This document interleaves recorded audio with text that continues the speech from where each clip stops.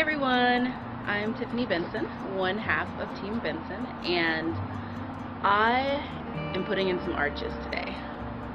I've been looking at everybody else's arches and thinking how beautiful they are, how cool their vegetables look, and I've always wanted them.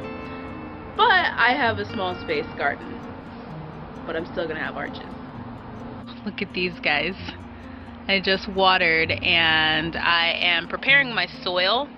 So every day I'm watering the soil and these little guys are getting breakfast like no other.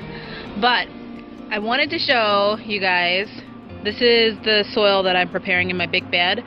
Check out my video that I posted on YouTube and you can see how I did it. But look at the boost that it's given my okra plants. These had stopped flowering and making okra about maybe 2 weeks ago, and now look at them. There's just okra everywhere. Project, you're gonna need just a few things. These wire panels, they're each, I bought 6 of them for each arch.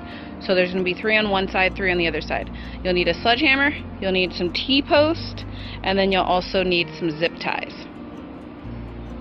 What I'm doing is I am putting 3 side by side, so 1, 2, 3 of the panels, and I'm just sticking them into the ground. I'm putting the T-post here, hammered it in for support, that then I'm now zip tying, which I use colors so they're easier to see, these together, and then I'm going to zip tie them to the T-post for support. So you have to use 6 because it's not long enough to make an arch itself. As you can see, I'm bending both sides together, zip tying them at the top, and those 2 are not done yet, so I'm zip tying them together and it'll make a arch. So I'm gonna do that step. It is done. I'm sitting down below because it's getting really hot outside and I wanted you guys to see the entire thing. Look how pretty that is. It was exhausting to do alone, but it is pretty. Just so you guys can see, it is very sturdy too as well. So I'm shaking it and it's not falling down or anything like that, or falling at the top.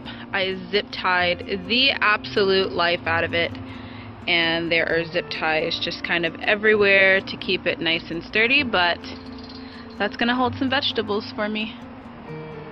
So let's just take a quick moment to recognize how beautiful this okra blossom is. I've got another one over there, and look guys, tons more okra. Alright guys, so I now have put in arch number 2 and I am exhausted and hot. Arch number 2 was a lot easier than arch number 1 because of the simple fact that I feel like arch number 1 I was trying to still figure out how to do it, but the second one just kind of went right in. But it's gorgeous. You guys want to take a look? Well, thanks for checking me out today, guys, and watching how I built these 2 arches.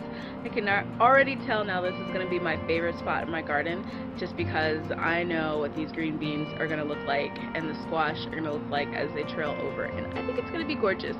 So don't forget to subscribe and give me a big thumbs up because this was a lot of work, so I feel like I deserve a thumbs up. And comment below what you guys think of my arches, and don't feel like since you have a small space you can't have the things that you want. You just, you know, gotta fit it in there. So thanks guys for watching. Bye.